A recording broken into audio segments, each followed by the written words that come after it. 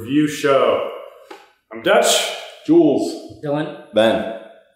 Folks, today we are reviewing Blanton's single barrel bourbon whiskey. Yeah. I think everybody knows what this is by now, right? I mean, there's not a single person out there that's a bourbon drinker that hasn't heard of Blanton's. And there's not a lot of people out there that are even trying to find a bourbon to drink that haven't heard of it. I mean, like if you're like, hey, I want to drink a bourbon, and you just Google what's a good bourbon to buy, like a medium to high end bourbon, I feel like this is what's coming up. Or they saw it in a movie or something, right? TV show, yeah. Very popular right now. So we'll get a little more into that, and a little more into the history of it. We happen to have a bottle here in the presentation box, so it makes a great gift, guys. Holidays, this is going to be on the Christmas show. Yeah, if you can find it. If you can find it, yeah, we'll get into that. Shop early. So cool looking box, we'll go ahead and crack this open here. The nice thing is when you open it up, I don't know if you're going to be able to see this, you can actually see the little racehorse bottle topper pop up there. So you can figure out which one you have, because they're all different. Or they're not all different. There's 8 different bottle tops. 8 different bottle tops. So inside the box, it's a nice little satchel that has Blanton's on it. You can use it to carry your gold around. You got a box and a bag. Is it a satchel or is it a bag? It's a bag. Did he charge you 10 cents for that? A little bit of literature here. It gives it away. So, again, here's your bag. Very cool. I mean, definitely unique, right? Unique. Yeah. Nice attention to detail. And the bottle, I mean, like, this is a Fabergé egg. I mean, it's a unique, it's a unique design. It's Hey, this is America, okay? whatever. It's a hand grenade. That's what it is. There you go. There you go. That's better. It's a hand grenade of delicious. It's a weapon of war. I like it. Anyway, so as I mentioned, the toppers on these little pewter, horse and rider figurines. If you notice down in the corner, we'll get a little close up on this. I think it has an N, and there's actually a different one for each letter of Blanton's. So was that 8? And here's another one. We can do a zoom up. This is the B. Yeah, different. So kind of cool. Blanton's actually sells on their website a little display thing, and you can put them all in there. Oh, nice. You can line them up. I mean, their marketing department is right on it. genius, Right on it. and we'll go into that. Okay, so the info on this bottle, for those of you keeping score at home, this was dumped on December 14, 2016. So that's 6-7 months ago from when we filmed this. This is from barrel number 167, stored in Warehouse H, as is, I believe, all Blanton's. And this was on Rick number 18. This is officially bottle number 155. I didn't note that in my notes. And it is bottled by hand at 93 proof. That's 46.5% alcohol. Bottle-wise, I mean, we talked about the presentation in the box and the bag, and if you don't get it in the box and the bag, you can still find it in stores just like this. I mean, I think it's a great looking bottle. It's cool. It's cool. You don't see a lot of them that look like this. 100% unique. You always know it's Blanton. You always know it's in the bottle. Exactly. Yeah, you know. And I think that's, segueing a little bit into why this has gotten harder and harder to find, is this has made appearances in TV shows, in movies. It was in Justified. It was what else? It was in a movie, right? John Wick, I think. John Wick or something. I mean, so people see it. It's in the magazine articles all the time. So, in this episode, is it worth the hype? I mean, does it live up to the hype? Right. Yeah. We're going to determine that. I'm going to crack this open. Dylan, give us a little more background on it. This is a Buffalo Trace product, right? Yeah. So this is really an interesting, has an interesting history. So it's thought of as one of the best by many, many, many people. It's 93 proof. We don't have an age, but the most people say it's about 6 to 8 years. It's mash bill number 2, and as you know, Buffalo Trace kind of keeps their mash bill secret, but they do think that it's the higher rye bill. So it's made from perhaps like 15% rye or something like that. But it's named after Colonel Albert Blanton, who worked at the Buffalo Trace distillery in the 1890s, and so, there's a lot of history here. So the reason why they created this was that Blanton, when he worked there, he created a private reserve for himself. And so, there was a special area of the factory that he used to keep special barrels for himself so that he could bottle and then give it to his friends and family as gifts. And what the company actually did was say, well, that's a great idea, and they created this line. The other interesting thing about this is that, we talked about how marketing is amazing, and we heard this story actually straight from someone who worked at Blanton, who said that, prior to, I believe, 1987, this concept of single barrel didn't exist. And I think the marketing department in this company basically said, hey, there's a lot of people buying up single malt scotch.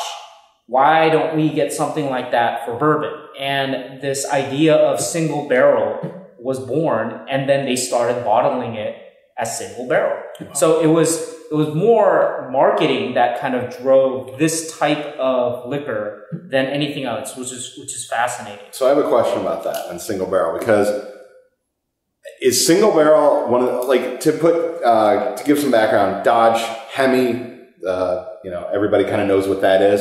That comes from hemispherical combustion chambers in the engine, but Porsche's done it. I think some other manufacturers have done it. So is single barrel kind of one of those things where other distillers produce something from a single barrel, and other distillers is this something they just chose to kind of invent and build up as a marketing? Well, I think it started in the marketing department, but the reason they didn't want to do it initially was there's no consistency in single barrels. You can taste them all, and you can kind of get them in the same flavor profiles, and I think Blanton's does that very well. Right.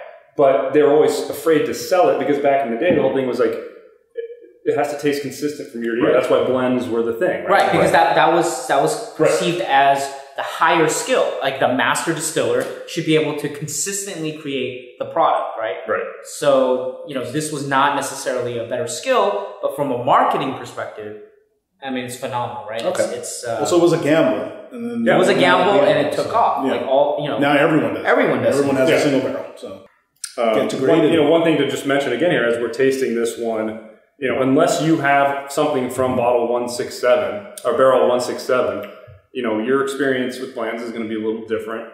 But as I mentioned, since they were kind of the originators of marketing single barrels, I think they do a really good job of keeping their consistency. But they're at the mercy of the bourbon gods ultimately. Like when they're going through the barrels at Warehouse H, do they meet their criteria or not?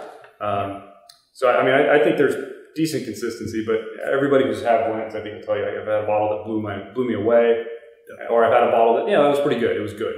So I don't think I've ever had a bad bottle of Blanton's. But there are some that are, hey, this is solid, it's great, it's Blanton's. And every once in a while we'll get one that's just man, that was just transcendent. You guys ready? Or how are you guys doing on screen? A little more time? I think they're... for the new folks watching us, we have a 10-point grading system here at the Bourbon Guild. So we give 2 points for aroma, 3 points for complexity, 2 points for drinkability, and 3 points for uniqueness. Now, we also provide a bonus point for value, so value being based off of its availability and price point.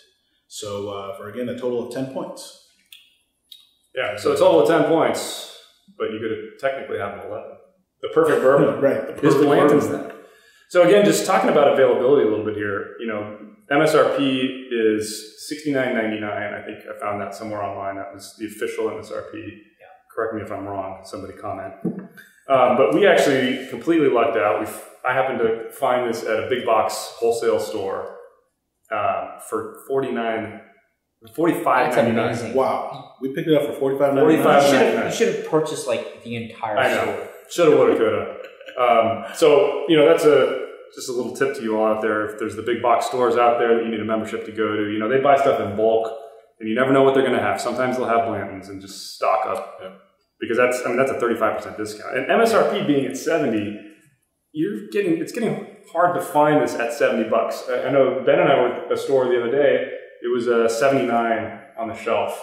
I've seen it in the liquor store for $99. It's getting marked up. Crazy. Because everybody goes into the liquor store, they're trying to buy a nice bottle of bourbon for somebody, they Google, the top 10 list, this is all. Or they could just even look at the bottle and go, okay, we got this. Yeah. We got this, right? So no, I'm not trying to slight Blanton's at all. It's a great product, it's a great looking product, it's a great gift. But just beware, it's getting marked up a lot. Right. So Maybe we shouldn't even put out this video because then more people will know about it. Right. Well, let's get into that. Should we be that cautious? Where are we with our scores? Everybody have the total? Yeah. Yeah, I think so. Wow. What do you got? I got a 6. Wow. I give it a 9. A 9? Yeah. What? Yeah. Wow. Jules? I give it a 7. All right, I gave it an 8, and I was actually waffling between an 8 and an 8.5, so I'm a little closer to Dylan here. But all right, well, let's start with aroma. For me, and I'm the king of not being able to smell anything. I gave it a 1. I got a lot of vanilla personally. Yeah. Yeah. Kind of almost a muted vanilla. Got a little bit of that alcohol smell. You know, it's not super strong alcohol, but I definitely got something. Jules? Yeah, I give it a 1, so I'm the same as you. I got that vanilla hint, but I didn't get anything more. So, I mean, that's why I just put it in the middle of the road. You know? Yeah, I gave it a 1.5 because I'm getting the vanilla. I'm getting like half-cooked stewed fruit. I'm getting Love the stewed fruit. a little bit of caramel. A little bit of Really? I caramel. didn't get any I'm getting a little bit of sugarcane. It's that little sharp kind of flavor. On the aroma? I'm getting vanilla, caramel, honey, real sweetness, a little bit of spice, like like a Madagascar vanilla, like a little bit of spice. But I have no idea what that he doesn't get laughed at for stewed fruit, but I'm the chuckle. We've been laughing at stewed fruit. Okay, all right. Wait, So- you're talking just in the aroma? Just aroma 1.5. Really? 1.5. Yeah, 1.5. There you go. Thank you. I got a little bit of. It's got some stuff I going guess on. my nose is clogged. Now that we've covered that, I went to a complexity on the 2. I don't think it's perfect. I think it's got some good stuff, but I don't think it's great.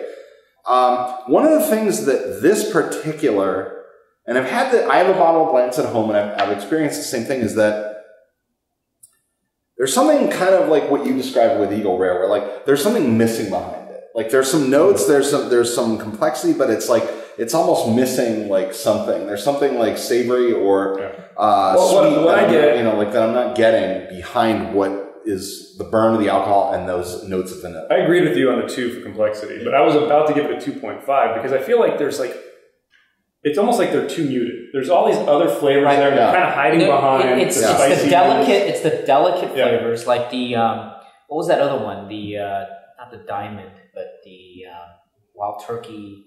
Oh, the Master's Keep. You know that one. You know, the first try I was like, what is this? The second try, like, okay. Yeah. Now I'm getting more of the. It's very delicate, subtle flavors. There's definitely subtle complexity. And as I just had my last sip, I'm almost more tempted to raise it to a 2.5, but it's right on the edge for me. I mean, there's a lot there. It's just. See, I've added water. I'm trying to warm it up with my hand, airing it out too. And honestly, I'm getting I'm getting some complex notes, but they're muted. Yeah. But I'm not getting more as time goes on. And granted, we've been sitting here for 5 minutes with this. So Ben, you gave it a 2. 2 out of 3. I gave it a 2. Dylan, 2. 2. So we all agree on complexity. Okay. Yeah. There you go. Look at that. Wow. A quadfecta. I cheers, and I didn't have anything left to drink. Yes.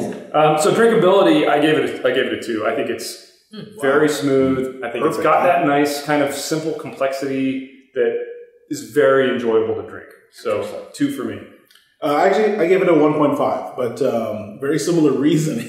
It's the same reasoning. I think exactly the same reasoning, but I can't give it a full 100% just because I feel. Why did you take out the 0.5? Yeah, I don't know. I felt I think a lot of it was tied to the mutedness. Like I feel like there's something still missing from just the drinkability point of view. Like that's fair. There's something missing. You know, I mean, I couldn't tell if it was necessarily its complexity or aroma, just because again, I wasn't really getting much from the aroma, but. You know, I just feel like just some room for improvement. So I gave it a 1.5. I'll tell you what's missing: age. I think I would give this a 2 if this we got let's say a 10-year or 12-year, right? Everybody says 12-year, 12, 13 is peak, right? Mm-hmm. If they can come out with the 12-year, I mean, they could have a winner on their hand. I think, or actually barrel strength. I am cask strength. Please, which apparently you can get. You know, in the international market. I don't put water, and I like cask strength. So,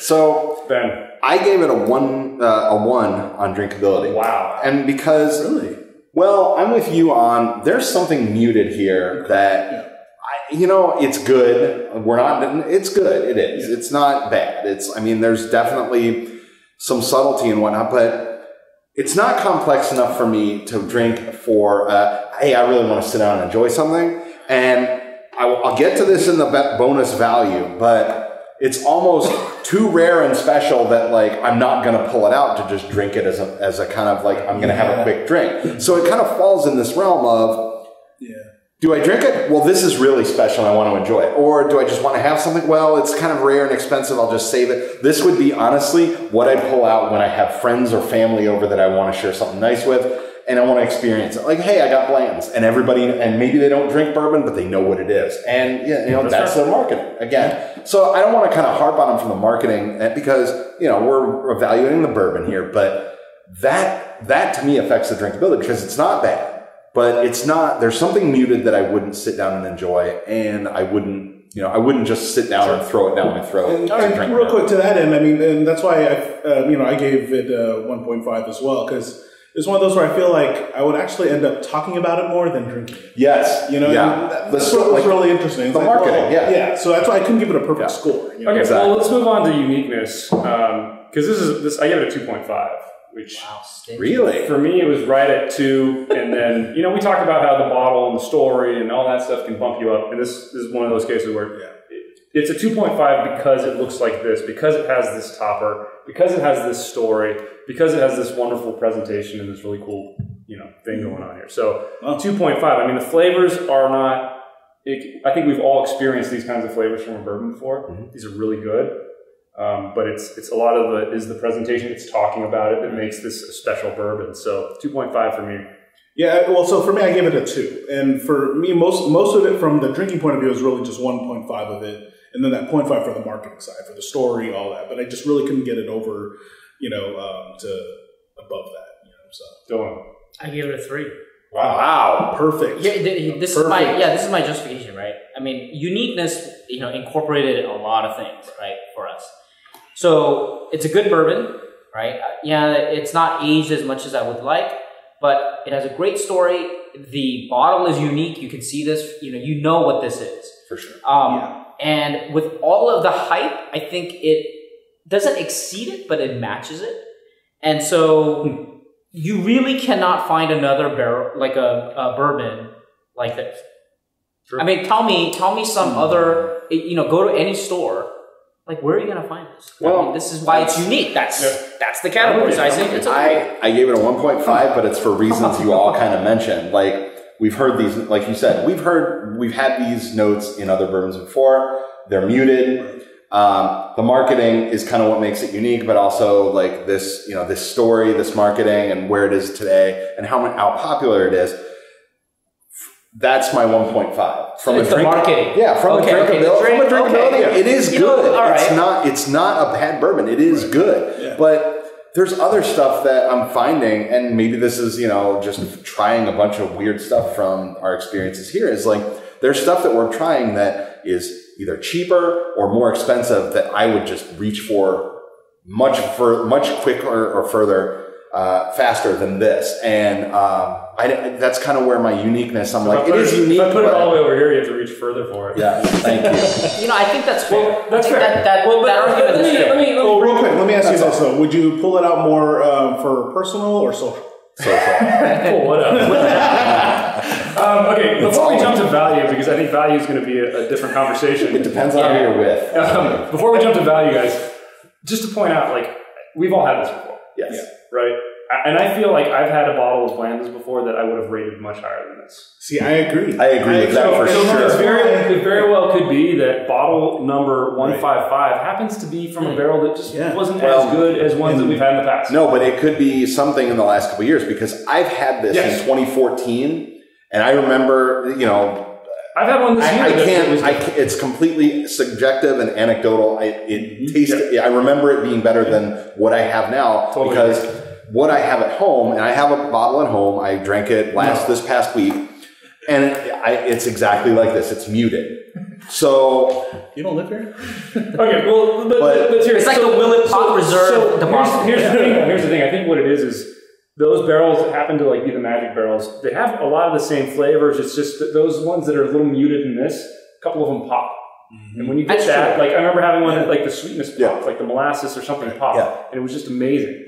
And so I think we got to keep that in mind. Again, we say that with all single barrels, but let's bring it up, especially with Blanton's. I know we've all had it, and we've all had that special bottle of it. So keep that in mind. Okay, don't get me wrong. I was really excited to try this. You know what I mean? So it's like there was something. It's always a special. Exactly. I haven't had it. Okay, guys, let's stay on track here. Last category, bonus for value. I gave it a 0.5. I was kind of on the fence, mainly because of the fact that its prices seems to be jacked up everywhere. It seems to be really hard to get your hands on these days. But then again, we did find this at a big box store, like a wholesale thing. So it is still out there. You can still find it at a good price. So therefore, I stuck with my 0.5. Or don't buy it if you've been watching this video, so we can stock up on it. Yeah, but for me, we got this at $46. That's a steal. That's even for this one, as we're maybe not be our favorite Blanton's barrel. Right. It's still worth it at that price. Yeah, I mean, I would have still bought this. So yeah, I mean, same for me. Exactly the same 0.5 for the bonus. So, well, I gotta say, I will change my score. Oh yeah. I think I'm gonna bring it down to 0.5. Wow. I mean, I do listen to things that you say. Most of it I don't, but except when it's you or right. Yeah. Well, that's another thing. But, so that brings me down total of 8.5. But I think everything you said. Yeah, I think initially I put it 1 because for whatever reason I thought I guess I was comparing it with slightly lower price like $50. But the retail, if it's $79. Boy, you're really kind of in that. Yeah, you have a lot of choices. At 79, if you got one that popped, you'd be like, okay, it was worth it. But if we got this one at 79, I'd kind of be like, I kind of felt. Would have been disappointed. Yep. Ben, value 0. Wow. Whoa. What? I don't think this is. No, at $47, this is a. No, you have to. Hold on.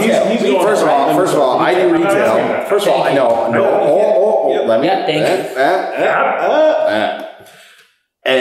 MSRP little hesitation killed you. At MSRP, this is not a value for me. Okay, yeah. Completely subjective. That's fair. Also, that's fair. I did just buy a bottle, the one I have at home, the one I've mentioned, $55 from a chain grocery store. Not bad. Not a bad price. I have been going for the last 2-3 weeks to local liquor stores, mom and pops, like independently owned, around our area, and asking, looking, and talking to some owners. Blanton's is on a reserve purchase list from distributors where you have to buy 100 or 10 or 20 cases of something else to get 2 or 3 bottles of Blanton's. Yes, this was confirmed. So for distributors. Yeah. But that's because it's popular. That's because it's popular. So, right, I understand. And it's hard to get. It's rare. So, but that said, every mom and pop liquor store, save one. One had a bottle for $79.99, and there was none at the others. So if you can find it by some miracle at your local Costco for $45, sorry, Schmosco, whatever, some big box store. Thank you. If you can find it by some warehouse store, I thought we called them big box stores. No, that's like Target or Bargain. So if you can find it by some miracle, great. I think that's a lightning strikes situation. I don't think you're going to find it en masse for even 50. In the past 3 months, I found it twice at a warehouse store. Maybe I was just lucky, but fair enough. Anyway, let's circle back here. I like Ben's. I don't think it's a value. Yeah, she gets a 0 for that. Let's total up our score here, guys. Ben, what was your total? 6. 6.0. Dylan. 8.5. Jules. 7.0. Oh, 7. Add +1. Sorry. Oh. Just add 1 to it. It's too old. Oh, dude, you guys just totally screwed me up here.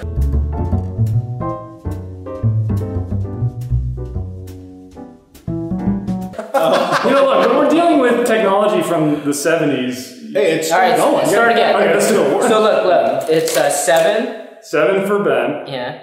8.5 for Dylan. 8.5. 7 for me, Jules. 7. And I gave it an 8. Dutch, give it an 8. They'll learn how to Our add. grand total, folks, is 7.63. That's about right for me. That's all right. I think that's pretty good. I'm okay with that. Well, I gotta say, I've had bottles that I would say should be a 9. Knock it off. Yeah, I completely agree. But this bottle, I think I could see it. So, all right, guys, just a quick summation here on the blends. Keep in mind, it's single barrel bourbon. Right. So hit or miss. Hit or miss. This one, maybe a little below the mark for us. Yeah. 7.63 according to the Bourbon Guild. Is it worth the hype? I think we agree when you get the right barrel, the right bottle, totally worth it. Yeah. If you get it at the right price, totally worth it. But just beware. What is that, Lucky Strike? Yeah, if you walk into, Yeah. Yeah, I wouldn't pay $100. Give a chance. Right.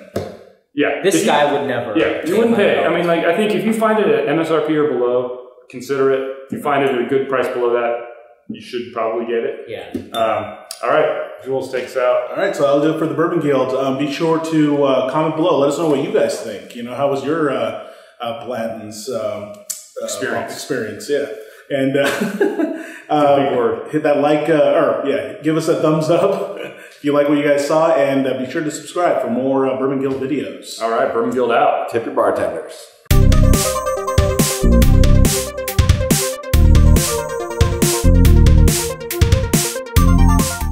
Instead of the 6. I think my score was a 6. Oh my gosh, dude. Gosh. Can you not do math? No, it is a 6. It is. I'm 2, looking at 1, or 1.5, 1.5.